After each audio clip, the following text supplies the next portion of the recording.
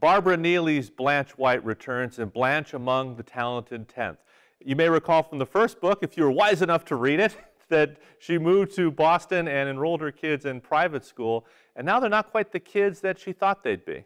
You know, one of the things that Blanche experienced in Blanche on the Lam was the real cultural and class differences between her as an African-American domestic housekeeper and the well-to-do white families. So she wanted to get out of that world, and she brought her children to what she thought would be a different environment, one where they could sort of see how the other half lives.